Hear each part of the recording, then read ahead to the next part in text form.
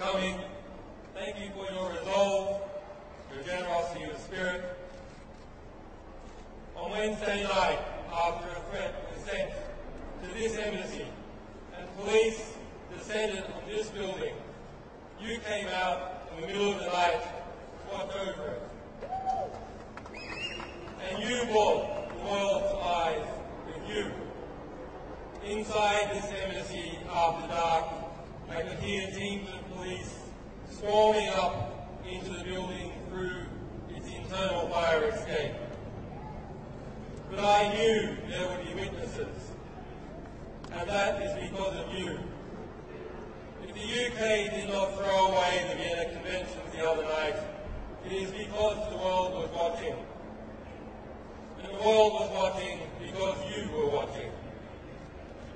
So the next time somebody tells you that it is pointless to defend those rights that we hold dear, remind them of your vigil in the dark before the Embassy of Ecuador.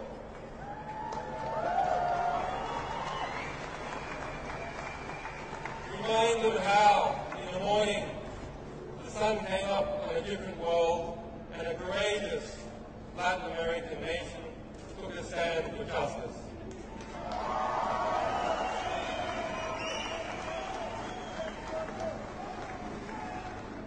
And so to those brave people, I thank President Correa for the courage he has shown in considering and in granting me political asylum.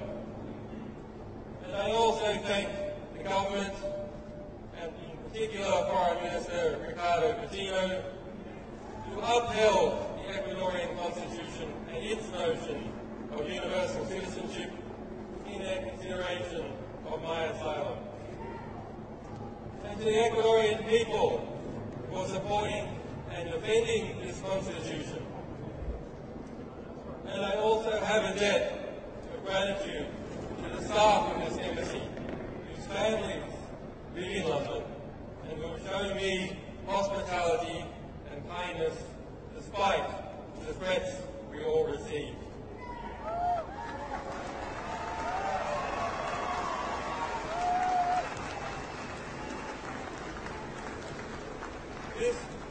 This Friday, there will be an emergency meeting of the foreign ministers of Latin America in Washington, D.C. to address this very situation. And so I am grateful to those people and governments of Argentina, Bolivia, Brazil, Chile, Colombia, El Salvador, Honduras, Mexico, Nicaragua, Argentina, Peru, Venezuela, and to all other Latin American countries who have come out to defend the right to asylum.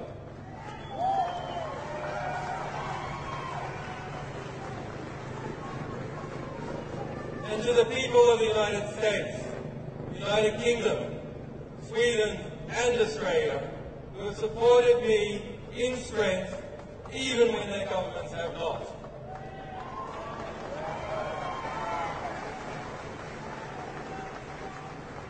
And to those wiser heads in government who are still fighting for justice, your day will come.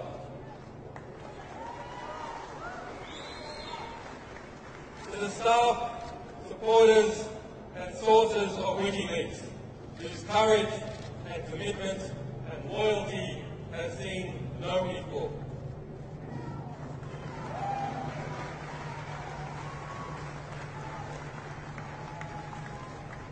To my family and to my children who have been denied their father, forgive me, we will be reunited soon.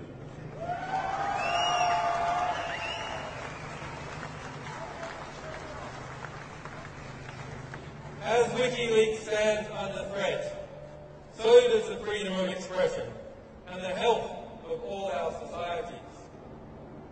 We must use this moment to articulate the choice that is before the government of the United States of America. Will it return to and reaffirm the values, the revolutionary values it was founded on? Or will it lurch off the precipice, dragging us all into a dangerous and oppressive world in which journalists fall silent under the fear of prosecution and citizens must whisper in the dark? I say it must turn back. I ask President Obama to do the right thing. The United States must renounce its witch hunt against WikiLeaks. The United States must dissolve its FBI investigation. The United States must vow that it will not seek to prosecute our staff or our supporters. The United States must pledge before the world that it will not pursue journalists for shining a light on the secret crimes of the powerful.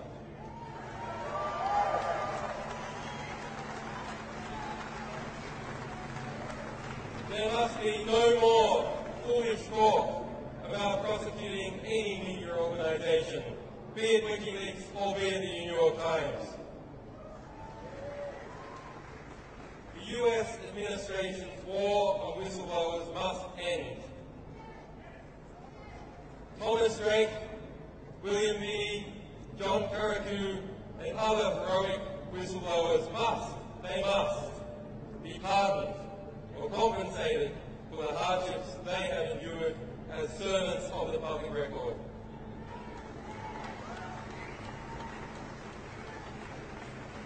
And to the Army private who remains in a military prison in Fort Leavenworth, Kansas, who was found by the United Nations who endured months of torturous detention in Quantico, Virginia, and who has yet, after 2 years in prison, to see a trial, he must be released.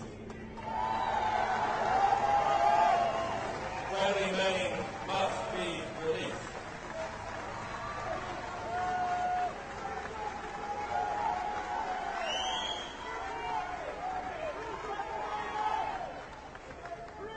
If Bradley Manning did as he is accused, he is a hero and an example to all of us,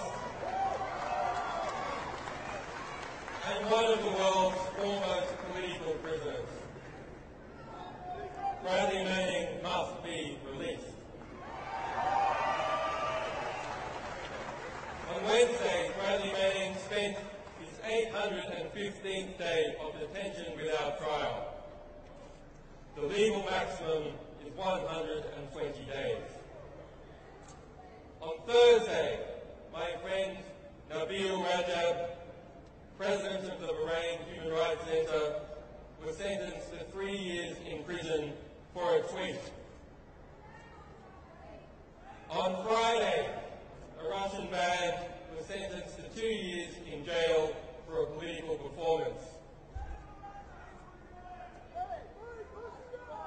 There is unity in the oppression. There must be absolute unity and determination in the response.